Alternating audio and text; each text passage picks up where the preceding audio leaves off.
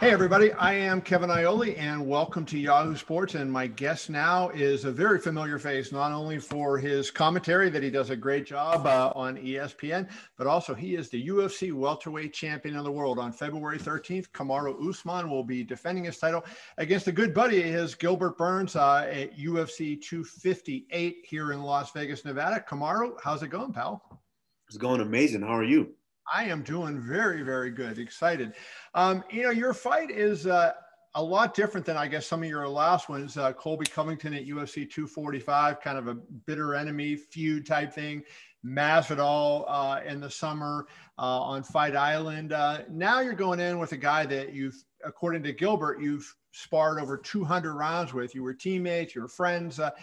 How does that change the way the fight goes? Is it make it any more difficult because you guys are buddies? No, it doesn't really change it. I'd say this is a little different, different with the background, but it doesn't change anything when it comes time for fight time. Mm-hmm. By the time I get in there, I see no face and I don't care about that. In a sense, it's different than the last 2 or 3 fights, but in a different way, it's similar. By the time we get in there, it would be similar because there's just a different driving, motivating factor here in this fight. But, at the end of the day, nothing is different. When we get in there, I see no face and I have to get in there and get my job done.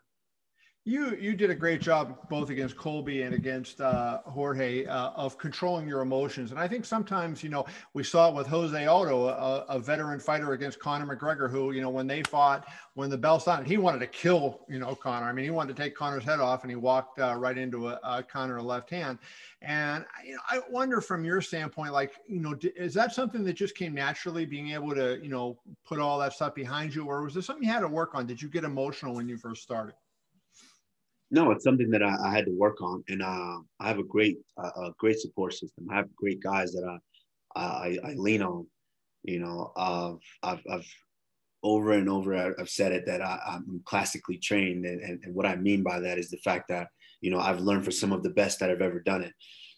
When you grow up in the sport and you're looking up and you're watching guys like Rashad Evans, guys like Eddie Alvarez, and all these guys and how they do it and how they navigate through, it gives you a better insight because, as we all know, experience is the best teacher. So when these guys have experienced it and they're telling you how to go about certain things and you start feeling those emotions as well, I have an upper hand now. And plus, it doesn't hurt that, years and years of competing and wrestling has kind of shaped me and molded me into being able to control it. But don't get it wrong. At the end of the day, I still want to kill these guys. That doesn't go away. It's just I'm more calculated and I'm just better at it than all these guys. Were you happy, when you look back on it now, it's 8 months since you fought Masvidal. Were you happy with that performance? I mean, you take him on short notice, you win every round going away. There's some school of thought that maybe you were going to be able to finish him because he didn't have a full camp. How would you assess your performance there? No, I think he definitely had a full camp. There was a built-in excuse for him to take that fight on short notice. But at the end of the day, I risked everything. I was the champion, and I risked that title and everything like that, especially with all the hype and all the hoopla that was coming with him, saying that he was going to baptize me, he was going to do this, he was going to do that. I risked it all. A guy says he's going to baptize you, you get a little tight, you get a little scared about it, but. I risked my time. I said, what? I don't care whether it's 6 days, whether it's 6 months, whether it's 6 weeks. I don't give a damn. I'm still going to get in there and I can beat you with tools that I've had 10 years ago. Mm-hmm. And I did do that. So at the end of the day, yeah, a win is a win. Had I gone out there and lost, this would be a different conversation we're having here. Right. So absolutely, I'm always happy with the win because that's the objective. If winning wasn't important, then they wouldn't keep score. They wouldn't be judges sitting right there. So, yeah, of course, I'm happy with it. Being able to walk away with that, I won every round, basically not even close. And I didn't even, have to dig deep into the toolbox to get that one done. So, yeah, of course. You are 17-1 with a 16-fight winning streak, including 12 in a row in the UFC. And that might be the most amazing thing. You know, you're in a really tough division, and you fought a lot of good guys. And I think as I was looking at your record while we were waiting to do this interview, you know, it's even a little better than you think, because like long ago, you fought guys like Sean Strickland who were starting to come out, and, you know, guys that maybe at the time weren't regarded as, you know, these elite players, but you look back on it. You know, when you look at your run in the UFC, what do you attribute all that success to? Because, you know, you mentioned guys before, Eddie Alvarez, great fighter, lightweight champion, Rashad Evans, you know, Hall of Famer, but they've all lost, and they've lost multiple times. You've managed to avoid that. What do you attribute that success to? I attribute it to really listening and taking what they say to heart.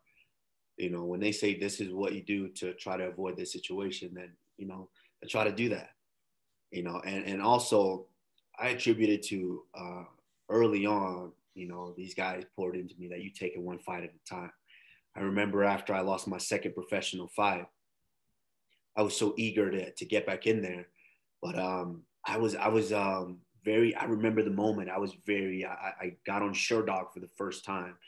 And I saw like these records. I saw Rashad Evans' record. And at one point, Rashad went on a crazy tear, like just, you know, killing everybody and just win.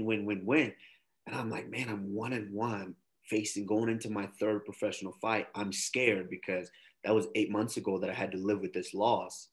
And what if I lose again? What if, you know, and I was scared about that. But the whole time, and I look at Rashad's record, I see all these wins, I see all these fights, and I'm like, man, one day, how do I get to that one day? That's a lot of fights. Like, how am I going to get there one day? I'm 1-1, and I've just lost my last one. I don't know if I can do it. And they just told me, you know, take it one fight at a time. One fight at a time. And I think the next time I subconsciously actually like, I really looked at my record. I was 5-1, the Ultimate Fighter finale, and should be 7-1, but I was 5-1. Yeah. And I'm like, wow, now I got 6 fights. It's not 1-1 anymore. I got 6 fights. Well, we'll see. I'm looking at guys like George St. Pierre, and they've got tons of fights. I'm like, man, how do I get there? Next thing you know, people are telling me, hey, you're 16-1. You're going to Fight Island to defend this. I'm like, wow, how did I rack up these fights that quickly? You know, and that was basically because I wasn't looking ahead. I was taking it one fight at a time. And when you do it one fight at a time, at the end of the day, you're going to be sitting on the Mount Rushmore of the sport saying, man, I got all those fights in me. And I wasn't looking ahead. I wasn't looking too far ahead. I just took them one fight at a time. You're an Ultimate Fighter winner, but I would say that you didn't have this high profile coming into the UFC, even though, you know, by definition, winning the Ultimate Fighter, you're a high profile. But, you know, it seems like, you know, you came from Nigeria, you wrestled at Division II. People didn't, you know, they weren't looking at you like at the time. And I guess we've learned differently. Nigeria wasn't considered an MMA hotbed, right? So there are not a lot of great fighters coming out of Nigeria before you and Israel Adesanya. But I guess, what about, you know, your notoriety? Like now you sold over 1 million pay-per-views on your last fight. All of a sudden now you're getting there. And this is where the money comes in, having that notoriety. You got the microphone where you're on television occasionally and you're talking about the sport. Do you feel like now you're ready to cash in? You're at the point in your life and in your professional career where you can do what so many other fighters have done, you know, and make the big money and kind of take it to that next level? Of course. I think, you know, when opportunity knocks, you just got to take it. And, you know, of course, we're in a difficult time right now in the world to where it's, you know, everyone's just trying to get by. Everyone's trying to find a way to survive. And that's kind of how the sport is. And, you know, we're extremely thankful that Dana was able to fight through this and continue to put fights on so people can actually feed their families. So that's not something that we take for granted at all. But at the end of the day, the goal is always to be able to cash in. And part of doing that is, you know, I have a whole country, not just a country, I have a continent that looks up to me, that looks up to guys like Israel and guys like Francis Ngannou and Sadiq Youssef and all these other guys that are in the game. They look up to us. And as a trailblazer, it's partially my responsibility to be able to take the sport there and really show them, like, look at what we did. And we're just maybe 5 or 6 guys in the UFC. Imagine when you open it up to, let's just say Nigeria, where it's 200 million people. You know, at the end of the day, once we get it there, you know, my opportunity will come where, you know, of course, I will be able to cash in and get out. And, you know, as a grandpa looking at my grandkids and saying, yep, we did that. And that's why we live where we live. Do you think, you know, because of your race that it took your stardom to come slower? Because, you know, you look at it and there's no hint of scandal around you. You won fights, with the exception of the one time when you made the comment that Dana did not like. You know, there's never been anything kind of negative around you. And yet, you know, you weren't a guy on that front burner. You know, you didn't hear people pushing Kamaru Usman a lot. And I wonder, you know, do you feel like that was a racial thing? And do you think it takes longer for black fighters to make it in the sport than it does for white fighters? I've honestly, it's interesting that you say that, you know, because part of that is, you know, like, yeah, there's nothing, I was raised right. And that's what I attribute that to where, no, I'm not, you know, shooting up cocaine in a hotel or doing something crazy or beating my wife to the point where I'm in the media for all these negative things. Nowadays, it's all about just clicks. It's all about being in the media, whether it's good, bad, or no one cares, you know, and I was just not that guy. Right. I was raised to the point where, you know, it's a you have a responsibility to pay it forward. That's how my dad was. You know, I wouldn't want to do something that I don't want to see my kids doing. I wouldn't want to do that because right. at that point, is that me being a good parent? Is that me setting a good example? And so, of course, that's boring. People don't want to see that, especially nowadays. People just want to be entertained. They don't care if it's crazy, if it's wrong, if it's people don't care about that. Why do people laugh when we see someone slip and fall and get hurt? You know, people just want to be entertained in the way. They don't care in what manner that they're entertained. Right. And the fact that I continuously don't want to have to be that guy in order to maybe get clicks or get this. Hey, if they like it, they like it. At the end of the day, they will look back on my body of work and say, maybe we didn't appreciate this guy enough, right, and all that he's done. You know, one thing, I asked you this before, but I'm going to ask you it again, because, you know, you've had injuries and you haven't always been the healthiest guy. And several people said this to me, but your manager, Ali Abdelaziz, has said it multiple times and it stuck with me. He said, this guy is only scratching the surface of how good he really is. And that if he was ever fully healthy for a fight, you would be shocked at what you see. When are we going to see what Ali Abdelaziz and so many other people talk about, and this Usman get in the cage and be this monster that they describe? Not that you aren't already, but you know what I'm saying. I don't know. That's a good question. I don't know, because at the end of the day, when you get out there, you know, things just happen. And obviously you try to be in as much of control of what's going on out there as you can, but things happen. And it's very rare that I'm able to defeat these guys just using my mind to right. where it's not, you know, a lot of people love to see the back and forth wars and things of that nature, but I'm beating guys, you know, 50-43, 50-44, like without even having to go to that aspect. And that's not me scratching the surface yet. That goes to tell you how far above these guys that I am. Am I able to do that? I want to see that myself. I blow my own mind away. That would put you on Habib level, right? Yeah, blow my own mind away being able to really see that, you know. But you know, certain athletes, they're gonna bring out certain things in me, and then we saw in the Covington fight, you know, he brought out a different type of fighter in me, and you know, it's up to those guys. If they step up and they did their homework and they come with their A game, then I got to dig a little deeper in the toolbox and really expose certain things that they've never seen. I want to ask you a couple more questions here. And one of them about your coach, Trevor Whitman, who I've known for a long time from boxing, and, you know, and he's really emerged as one of the better MMA coaches out there. Now you've had a lengthy time with him in camp. And I'm just curious, you know, kind of, you know, what your thought is on his MMA approach to the game, and what you think he's added to your arsenal. Yeah, Trevor's an amazing coach.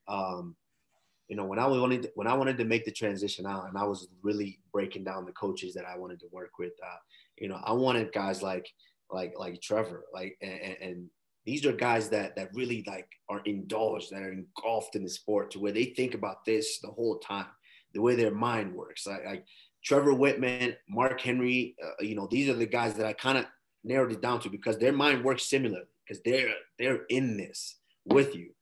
And just the way that Trevor approaches the game, the way that he builds you from the foundation up, you know, he wants to make sure that we're not missing a beat. He wants to make sure that all the bases are covered when it's time to go in there in the fight. And of course it helps when, you know, his base is boxing and my base is wrestling, because now with those two combined, it makes for a very violent and a dangerous combination. That is awesome. Now, Gilbert obviously is a really dangerous guy with the jiu-jitsu and everything else he has. He's on a great winning streak. I mean, he destroyed Woodley like you did. I didn't think anybody was going to be able to do that to Woodley again after you did, and he did it, you know, so I give him a lot of credit for what he did. But I want to ask you this about him. You trained with him when he wasn't so successful. You saw him when I'm sure you saw the talent in the gym, and he wasn't putting it on as often in the octagon. What do you think changed to make Gilbert, you know, from just a good fighter into this, you know, a machine who's now risen to the top of the welterweight division? Yeah, he's still a good fighter. You know, even back then, I thought he was a good fighter, which he still is now.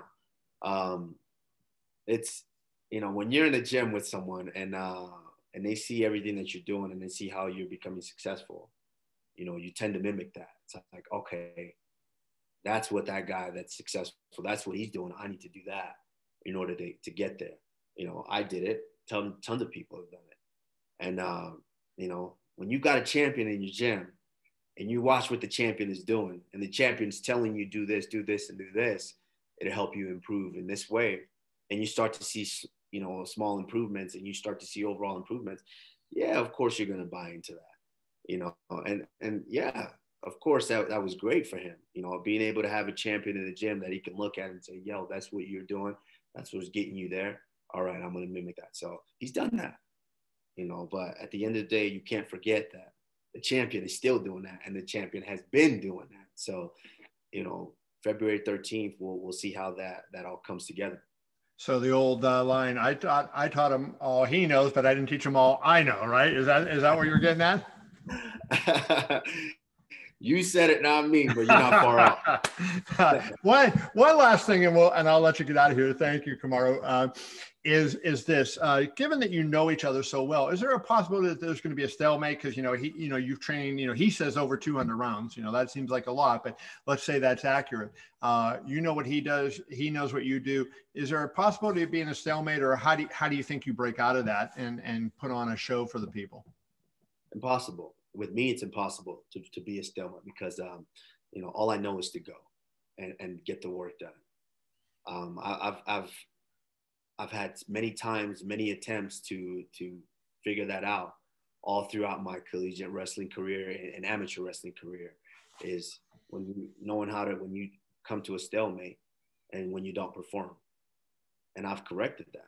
So no, there's no possibility for that, because at the end of the day, my hand's going to be raised. And in order for me to get my hand raised, I need to do my job. So that's what I'm going to do February 13th.